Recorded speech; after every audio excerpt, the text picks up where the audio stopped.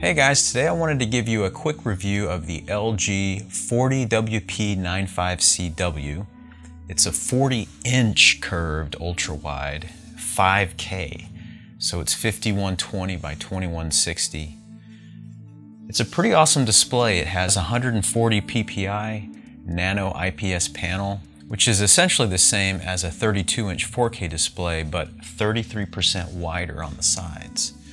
So what's cool about that is you have a 21:9 aspect ratio, which is great for viewing film, since you won't see black bars on the top and the bottom of the screen like you do with regular 16:9 displays.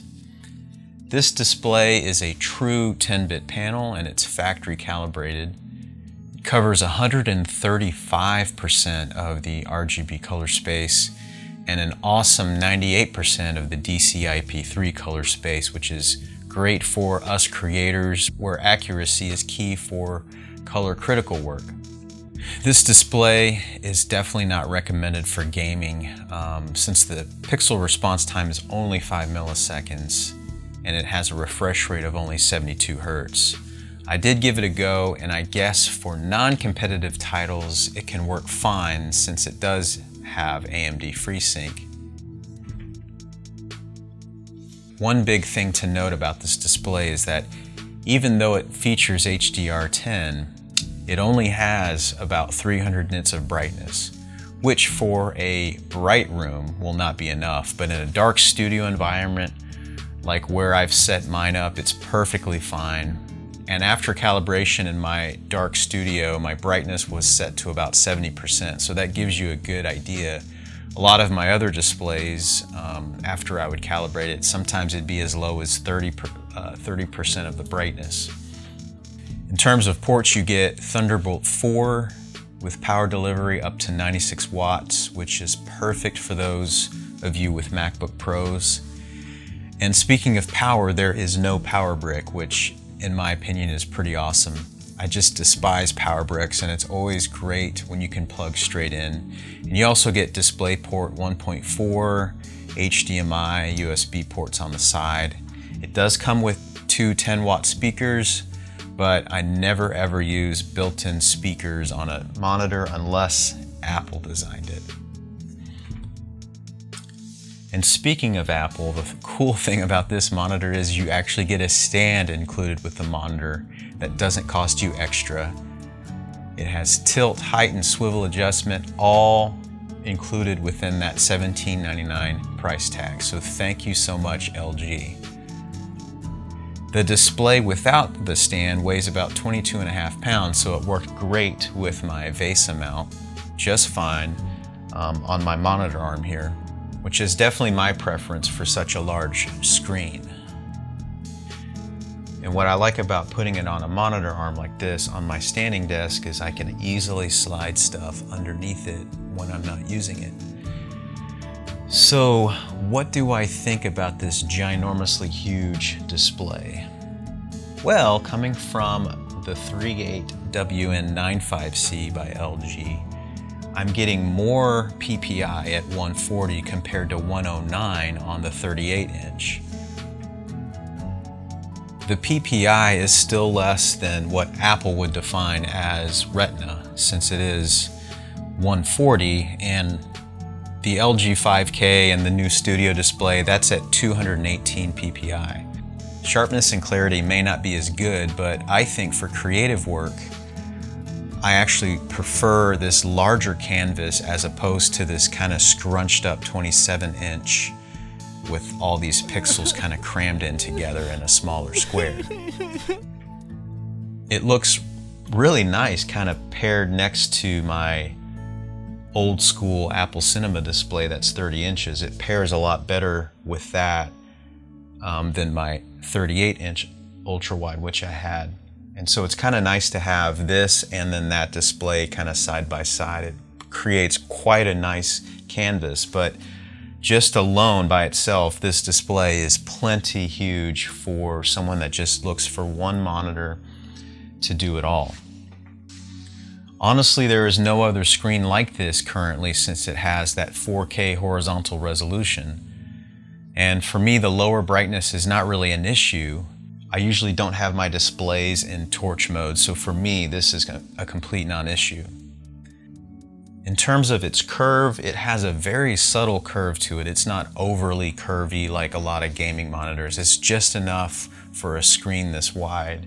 And so I definitely feel like it's more geared towards graphic designers, photographers, videographers, people that do a lot of creative work where you don't need this huge wraparound display. So I think the curve is really nice. The one drawback I think in this display though is the resolution scaling on a Mac. It's a little unwieldy with the resolution scaling, and so you'll run the full 5K resolution on it, but you're also trying to figure out the best kind of zoom in on it, because if you do the full resolution on a Mac, everything is super tiny and you almost need to like get super magnified reading glasses to see the text on it. And then the next level down that actually doesn't make it terrible, works really well. So I think for me, that next resolution down, I don't remember what it is, it's like 3360 or something, is actually not too bad. This display is a much better value than the Apple Studio display for what you get. All in with Apple, if you get the tilt height adjustment, you're looking at $2,000 for their premium display. And so you're actually going to spend less buying this, and it includes the stand and everything, and you get a lot more real estate. I guess the other thing to think about is you literally cannot buy the Apple Studio display right now. It's out of stock everywhere unless you get on eBay and you're willing to pay just a stupid amount of money to get an Apple Studio display right now. So instead of buying the Apple Studio display for way too much money, just get this. It's in stock right now. You can get it on Amazon. Give it a try. If you don't like it, you can return it. So stop looking at the Studio display on eBay and just get this. It's a really awesome display. One thing I really like about this display too is you can actually daisy chain it. So this display works really well with something like a Mac Studio, because you can plug one of the Thunderbolt cables into the back, and then you can turn on the daisy chain in the menu here and then plug in like an LG 5K to the back of this, which means you're only using one Thunderbolt port on this, and you're able to utilize a whole bunch of pixels using just one cable, which is pretty fantastic in my opinion. The fact that you can plug in another Thunderbolt display in the back of this and use those together into one machine like a Mac Studio is quite amazing. The other thing to also note and think about is, compared to an Apple Studio display, you know, looking at it here, this is an LG 5K, but the Studio display is the exact same size in terms of the screen size. This display is much larger, as you can see. So overall, I highly recommend looking into this before you look into the Apple Studio display or any other really expensive monitor. If you're gonna spend already about $2,000 or a little bit less than that, really consider checking this out. The color accuracy is great, the pixel density is great, so for text and clarity, it's really top-notch. I can't say enough about it.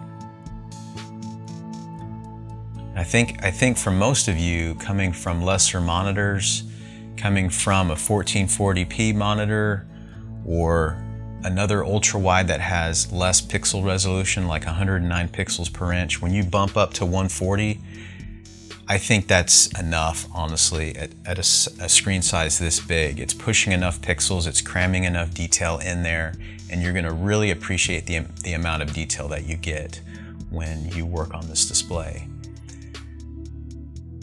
Hey guys, thank you so much for joining me for a brief moment to check out the LG 40WP95C-W. If you haven't already, please consider subscribing to my channel. It really helps me get my content out faster. Hit the thumbs up if you liked today's video and ring the bell to get notified when I drop a new video. I will see you guys on my next one.